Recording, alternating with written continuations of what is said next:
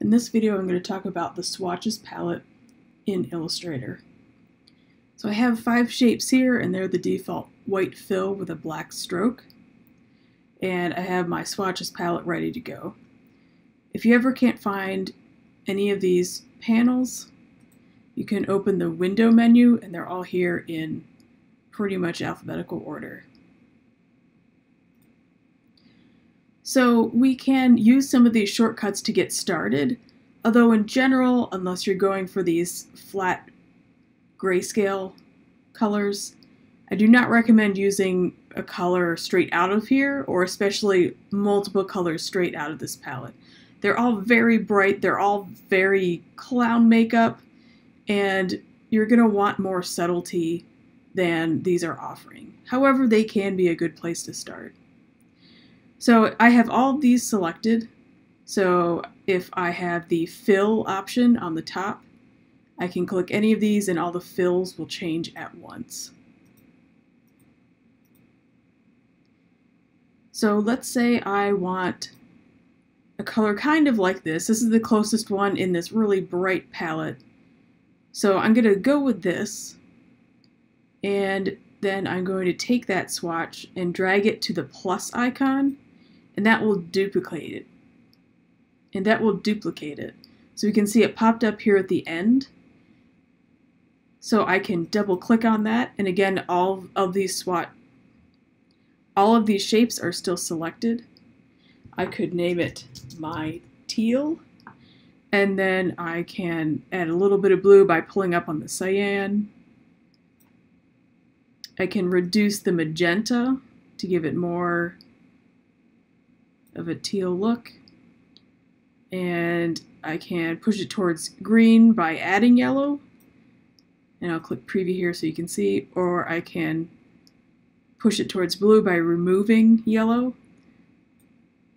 So I'm going to go about there, and then the last one here, K, is our black ink. So this will give me different shades of the same color.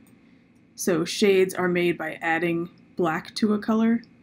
So I do want a bit of a darker color and more sort of mature looking color than these brights in the default swatches. So I'm going to tweak this color to be a bit more to what I want.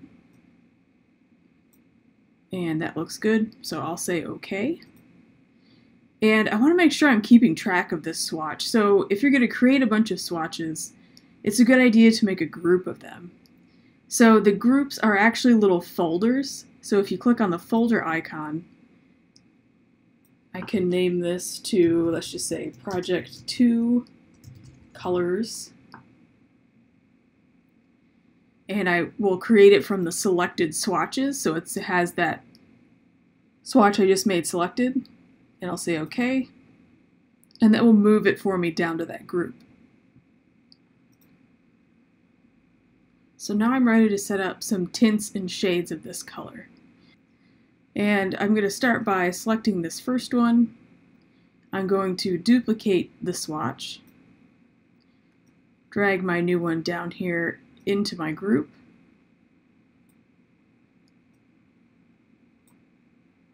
and then I will select my second box here, and I'll double click this swatch, give it a slightly different name, and then I'm going to click the preview box here, and I'm going to increase the black ink value by vaguely about 10 or 12.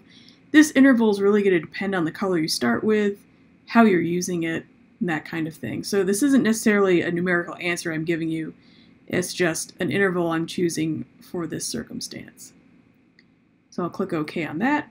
I will select my next one, and I'll grab this second swatch and apply it, and then I'll drag that to the duplication, put it in my group, double click on it, click preview, and then I'll add another similar interval of black. I'll repeat that process one more time. So I select the next one, I'll click on my now darkest swatch, I will duplicate it by dragging it to the new button, drag that new one down into my group, double click and add more black in about the same interval. So this swatch has some black in it to begin with. So to make a tint, I'm going to go with my lightest one, duplicate it, drag that one to the beginning of my group, double click the swatch,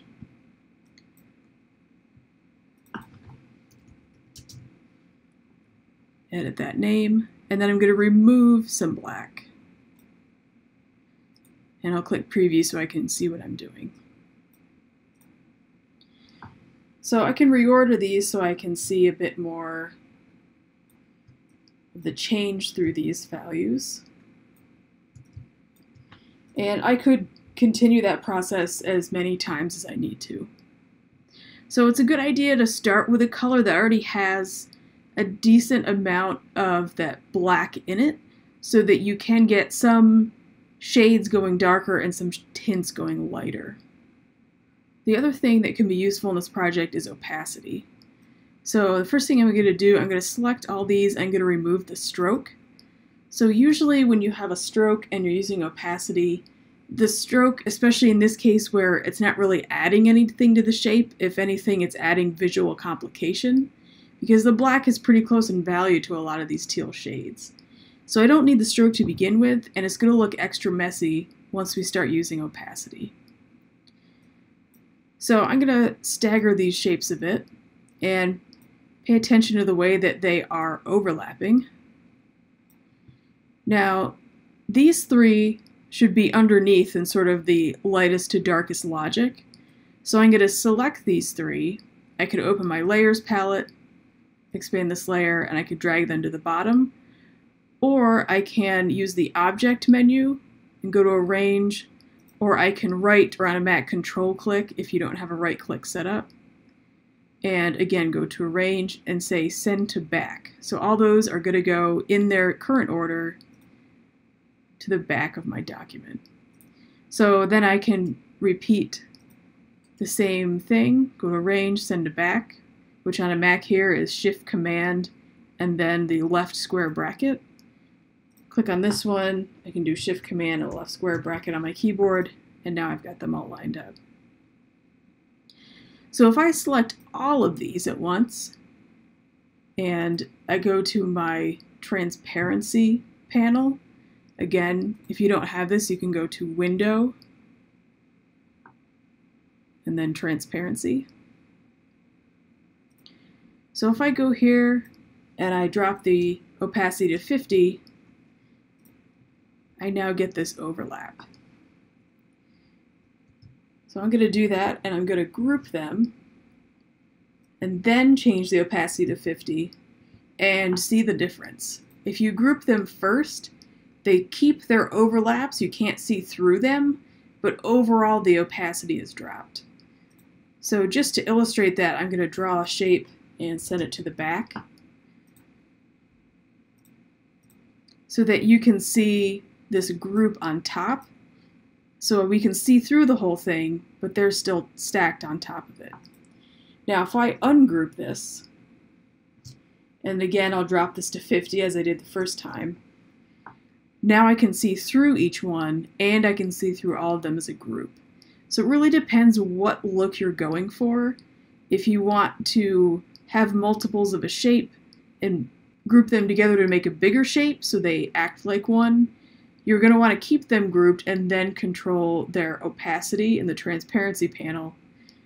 On the other hand, if you want this individual look where you're going to have each shape sort of on its own, then make sure that they stay ungrouped, although you could select them all at the same time and give them all the same number.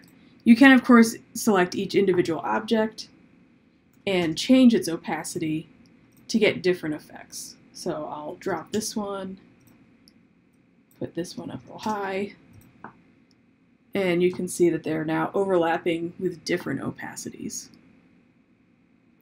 So that's how to work the transparency and opacity settings and the swatches palette, including groups and custom swatches in Illustrator.